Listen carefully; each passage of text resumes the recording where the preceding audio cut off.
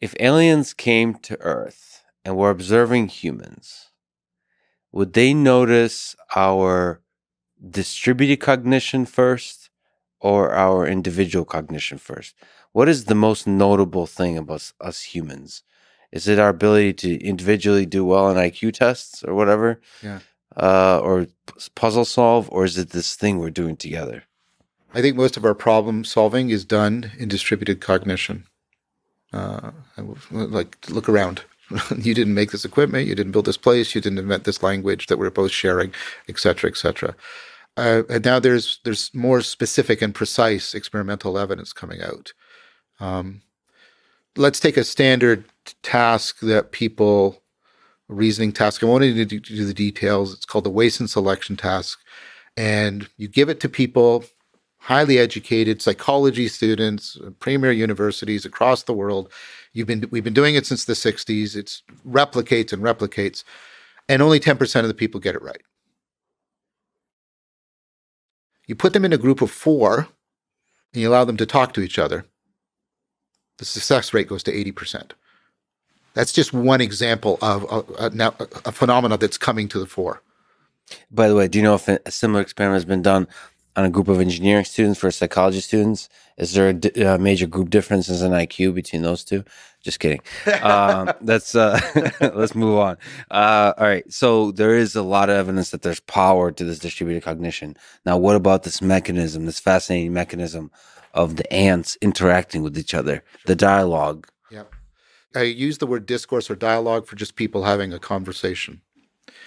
And this is deeply inspired by Socrates and Plato, especially the Platonic dialogues.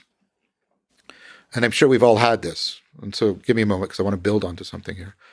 We've participated in conversations that took on a life of their own and took us both in directions we did not anticipate, afforded us insights that we could not have had on our own. And we don't have to have come to an agreement, but we were both moved and we were both drawn into insight.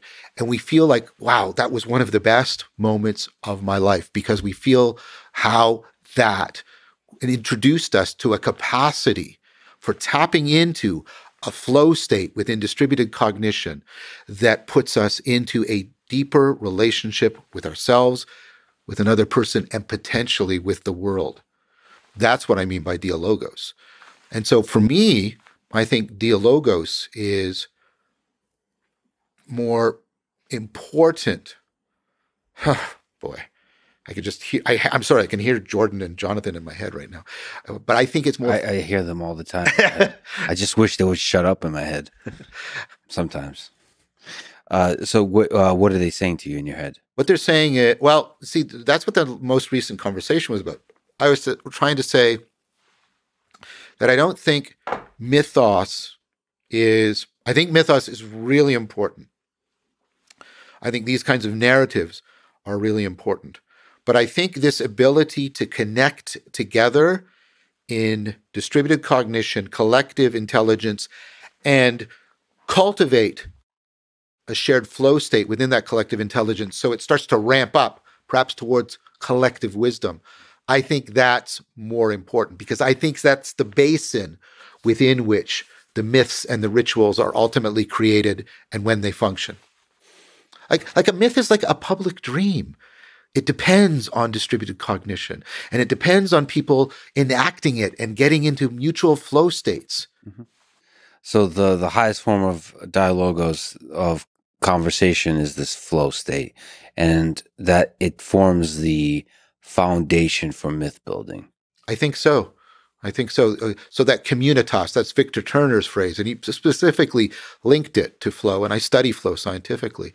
That within distributed cognition, as the home, as the generator of mythos and ritual, and those are bound together as well. I think that's fundamentally correct. You know what's the cool thing here? Because I'm a huge fan of podcasts and audiobooks, but podcasts in particular is relevant here.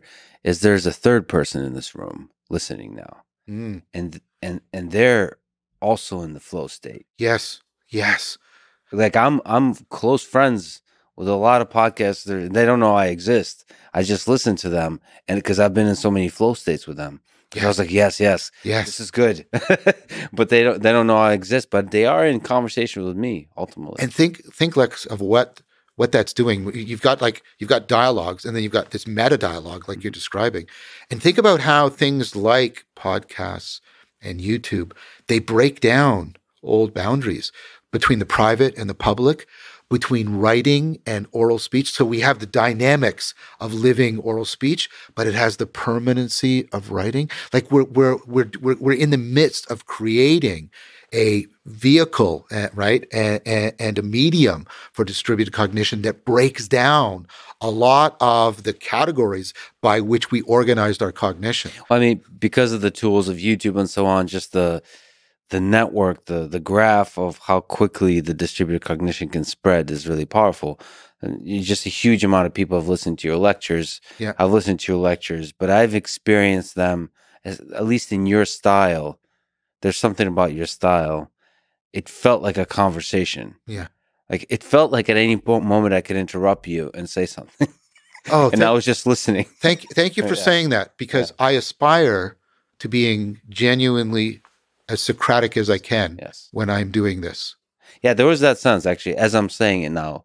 Why was that? It didn't feel like sometimes lectures are kind of you come down with the commandments and you're just going to list them. Yeah. But there was a sense like, I think it was the excitement that you have. Like you have to understand, and also the fact that you were kind of, I think, thinking off the top of your head sometimes. Yes. There was you were interrupting yourself with thoughts. Yes. You're playing with thoughts. Yes, you're reasoning through things often. Like you referenced a lot of books, so surely you were extremely well prepared, and you were referencing a lot of ideas. But then you were also struggling in the way to present those ideas. Yes, there was, and so the jazz, like the jazz, and getting into the flow state, and trying to share in a participatory and perspectival fashion the learning with the people rather than just pronouncing at them.